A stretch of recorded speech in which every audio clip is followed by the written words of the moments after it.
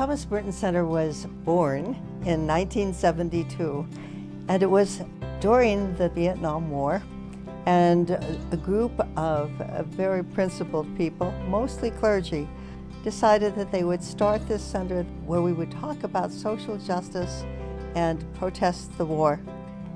The Vietnam War found Molly Rush, one of our founders, hammering on the nose cone of a missile with the Plowshares 8.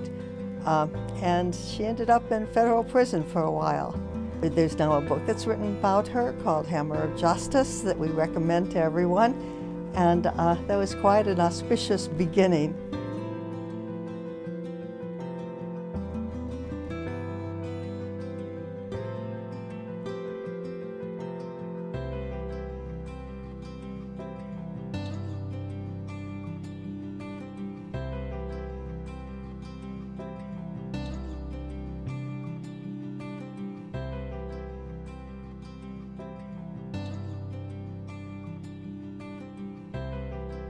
Climate change has made a big impact on social justice.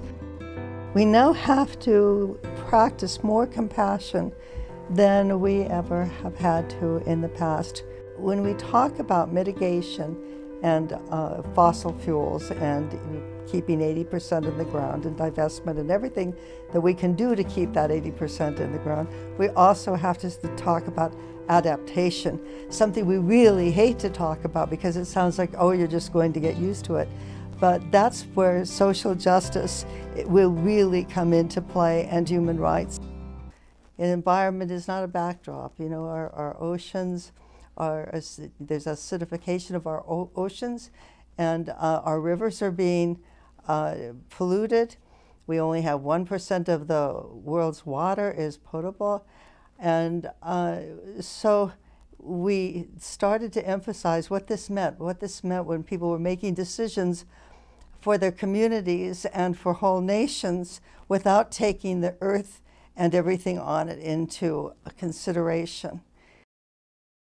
The younger generation that's coming up today really sees the connections between a lot of the major forces at play and a lot of the major struggles for justice that we see. We see that the face of environmental justice, the reason that there is quite often so much environmental degradation, is because of the lack of economic justice that we have, and the fact that it's multinational corporations who are usually conducting the bulk of the world's environmental damage.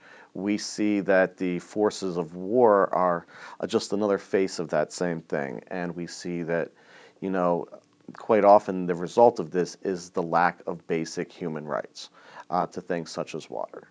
And so I think in that way, I think that there's a lot more of a natural connection for folks, and I think that frankly, current events such as the tragedy that's happened to the water supply in Flint, the assassination of Barda Caceres in Honduras, those type of things just show how interconnected different issues are, and how we can't just continue to operate in silos around this issue or that issue as activists, but we really have to come together as a larger community and with the larger community to really push back against a lot of these unjust acts that are occurring.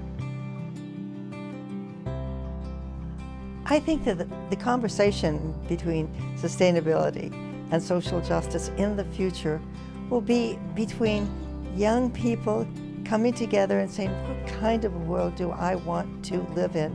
Merton Center has always been made up of ordinary people with great ideas, you know, that all point to a future that isn't the one we have today.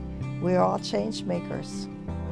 We talk about a global commons where everybody is living and being sustained together, and when we talk about the sky, we talk about the earth, we talk about the future, we're talking in a totally different way, that these are the things we have in common, and that we can really care about each other and everybody else in the world, and know that everybody loves the place that they live in. Everybody loves their home.